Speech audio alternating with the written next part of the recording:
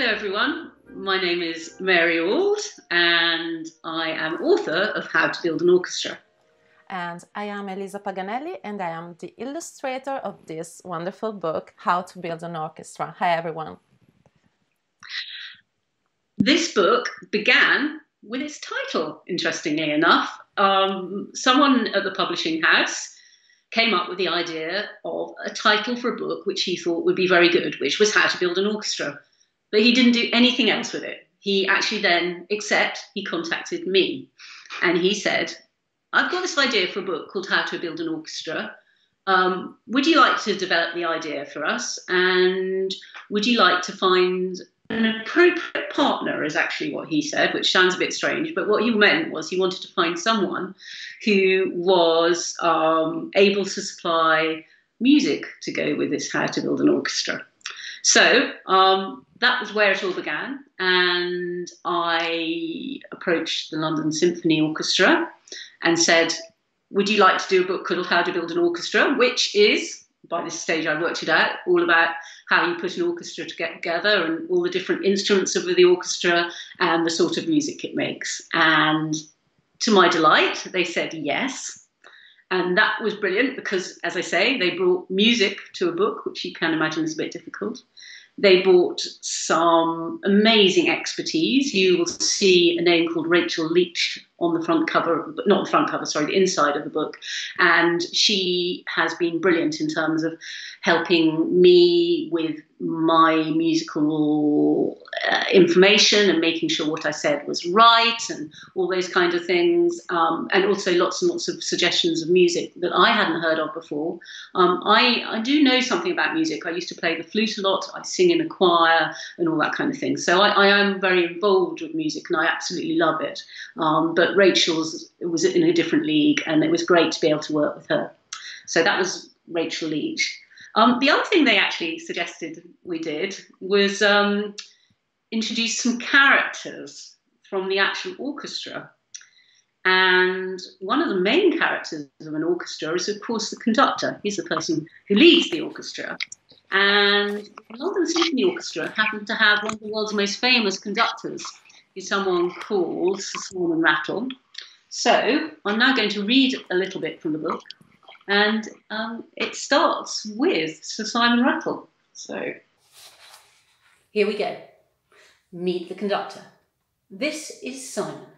Simon loves music. He loves to listen to it and he loves to make it. Sometimes Simon hums to himself. Sometimes he sings and occasionally he whistles. But that really isn't enough for him. He wants to share music with everyone. That's why he's a conductor. A conductor is the man or woman who leads an orchestra. An orchestra is made up of lots of musicians playing different musical instruments. The conductor, someone like Simon, makes sure they play together and in time. Simon shows them the speed with a baton. He also shows the orchestra how to feel the music with his arms, body and face. Together, a conductor and an orchestra make beautiful music that everyone can enjoy.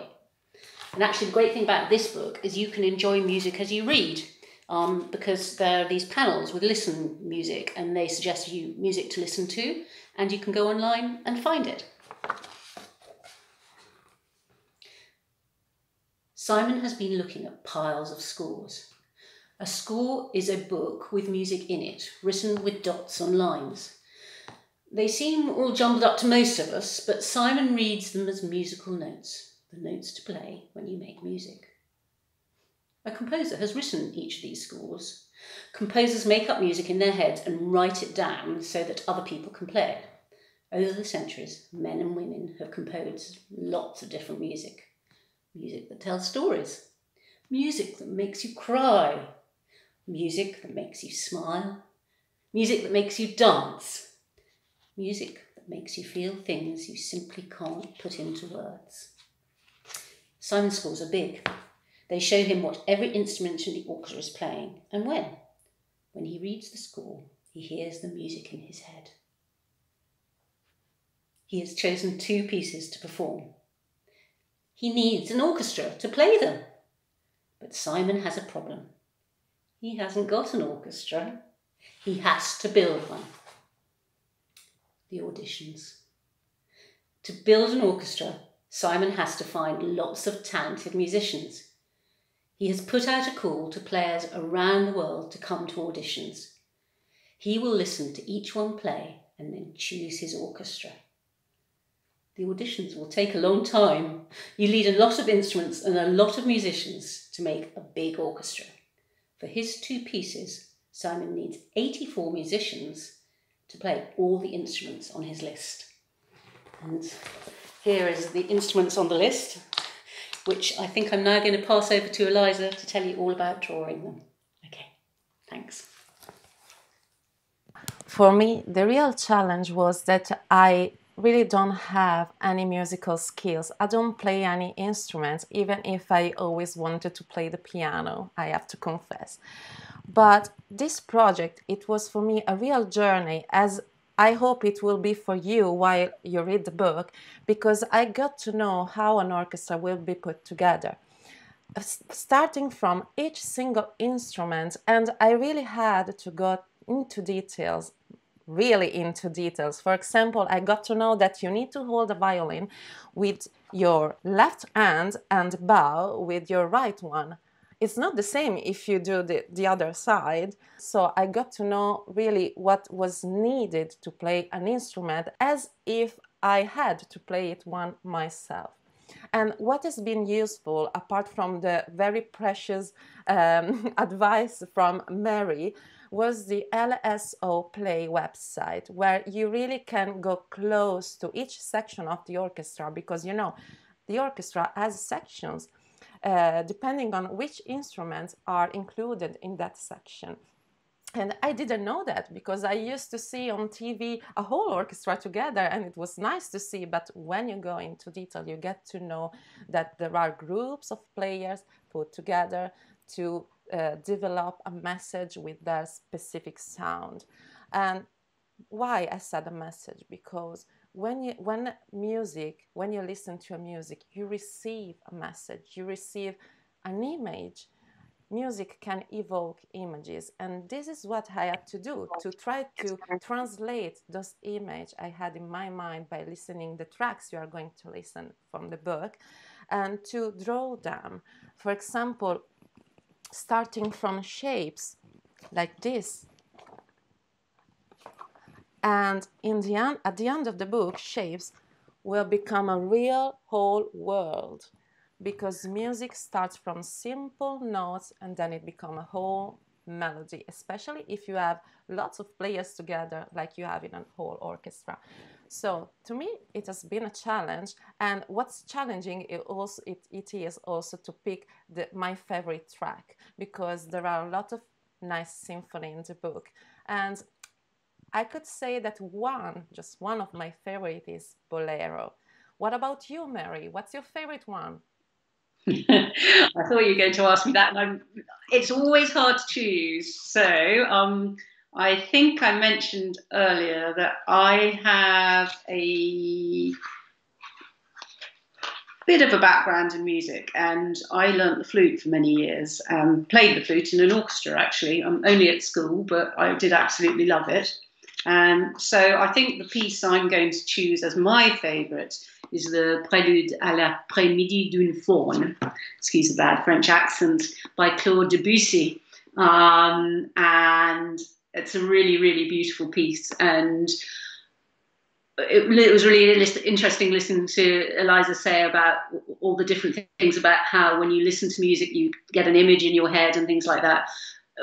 Obviously, one of the challenges of creating this book is we're talking about something that is a totally different oral communication. It's not written words. It's not pictures. It's something you hear in your head and you react and respond to. But we do talk a lot about colours in music, and that's something that interests me. That you do, whatever happens, somehow music, you start to see images, you start to feel emotions and all that sort of thing. That's what's so exciting about it. And certainly when I listen to the Prelude, I just see wonderful colours swirling around and all that kind of thing. So in fact, as you can see, Eliza really captured that sense of movement and some wonderful, lovely afternoon colours there when she got to draw it. So yes, it's very exciting, and we'd love to know when you get to read the book and things like that about all the ones you like to listen to as well. I did absolutely love the Beethoven as well at the end of the book, which, I mean, is a very, very famous piece of music for the orchestra, but we'll talk about that a little bit later. What we are going to do now together is to try to build up a whole set of single visual notes and build an artwork.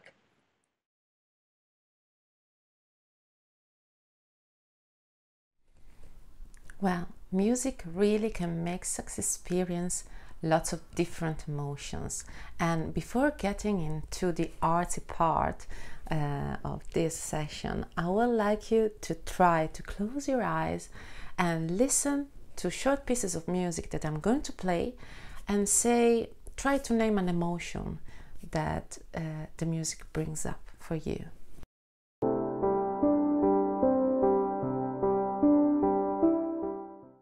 For example, this piece of music makes me feel calm. Let's try another one.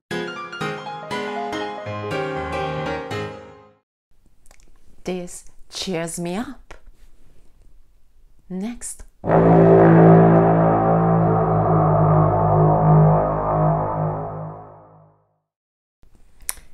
Ooh, this music is heavy, dark. It makes me feel anxious. Next.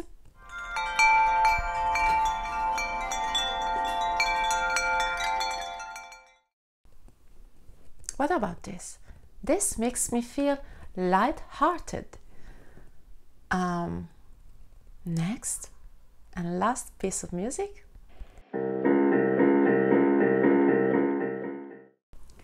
There's tension here. This makes me feel scared, as if something is about to happen very quickly and very soon.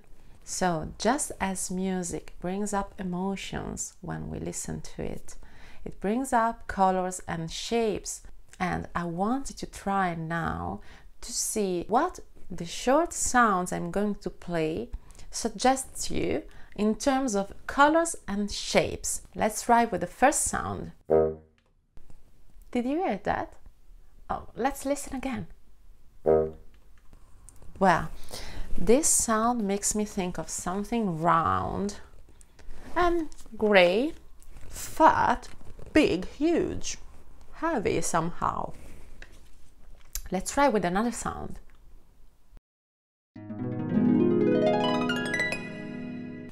This sound recalls, from my point of view, something wavy, smooth. Next.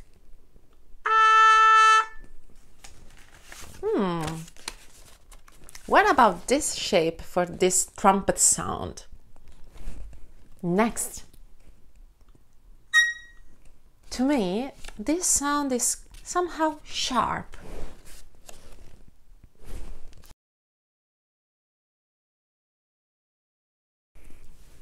Let's go to the fun part. Why don't build up your own set of visual sounds in order to compose a visual symphony?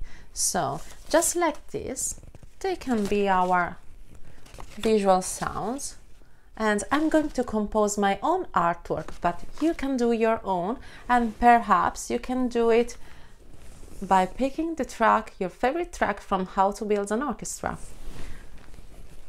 I'm going to show you what I have done, but remember, the best thing in art and music is that you can interpret everything freely.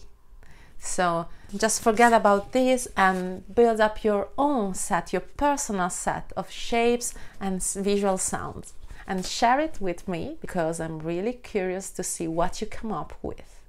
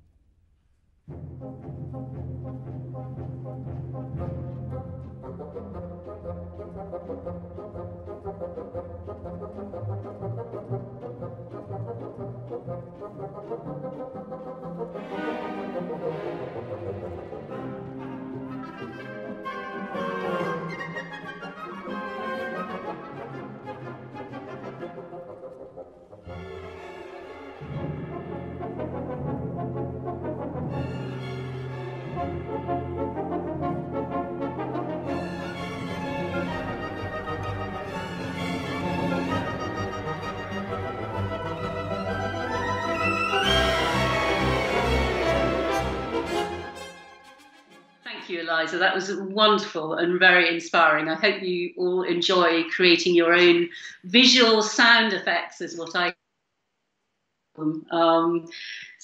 We will look forward to seeing those.